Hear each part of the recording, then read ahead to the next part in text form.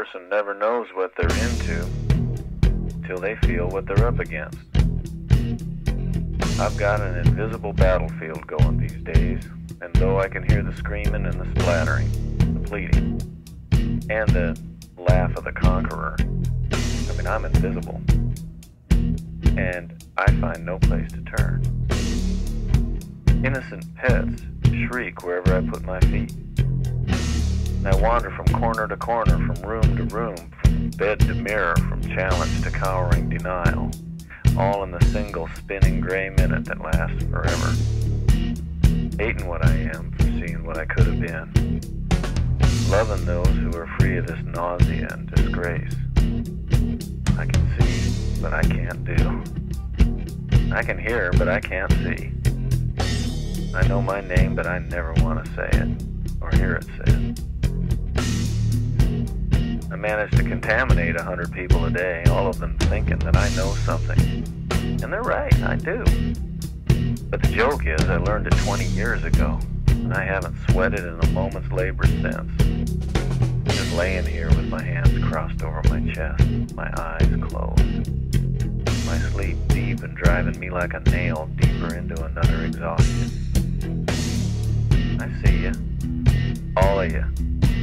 Hopeful, courageous, still a little naive, innocent in efforts that are gonna fail you and exalt you and take your lives down a dark stream where there's no comfort and less air until your lungs collapse and your eyes bulge and you look down and see me watching from a distance that looks safe, that's really only a small place in a hell that avoided you. But until then, you're all peeking. Yeah, on top of it. Risky, threatened with ruin, and unconcerned.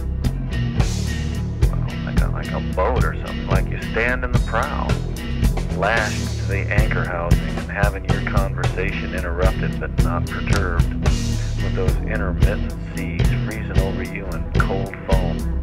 And I hear you. I mean, the words are just audible. They're words I once said, loud and in whispers, and always meaning the same freedom that you keep so close to your heart. Fuck it.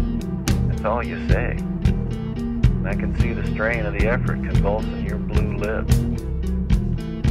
Your absolutely nonchalant hero is the very best kind. Your efforts aren't wasted. I mean, there's many, many sighs of approval. But there are drowned out seas exploding around you.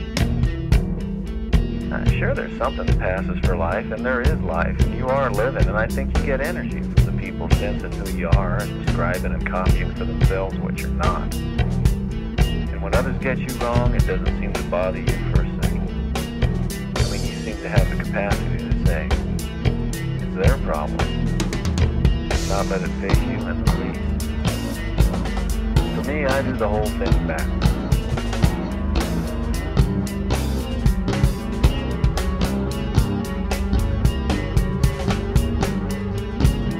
That need to elevate, that tendency to build up because well, we know it follows. So I find the nearest dog shit to step in, gum to sit on, or horrible belch to burp like a compulsion. I can't stand for anyone to be more awkward, self-hateful, stupid, or inappropriate than I am.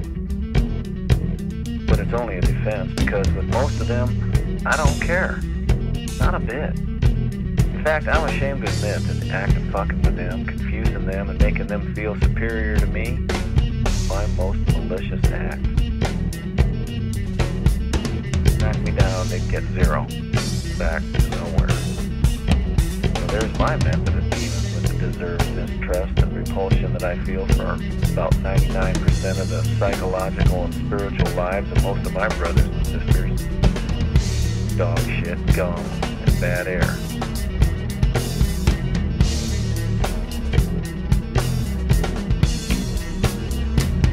Problem is, and it's a big fucking problem. The problem's dealing with the 1% I find to love. I mean, it's nearly suicidal when it comes to those you love. 99% of the time you're in the practice of dodging and distorting yourself. switch when you're with the ones you love, and then the train just rolls right past, and you begin to lack the skill to make sense to those you care about. You get uncool. You get self-destructive in a viciously painful way.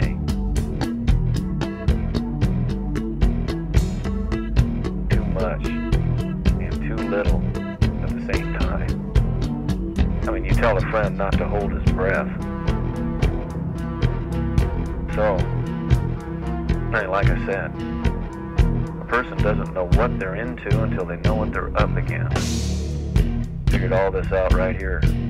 Took me a couple days. I always feel so shitty trying to communicate to anyone I love, long distance, short distance. And I've learned to stand aside and stay quiet most of the time, so I guess you know what I'm saying. See an error in my life, even if it is justified. I mean, when you examine the people around us. So with you, and with those I have, and those I will love, hell, you're the last people I would ever want to see me like this.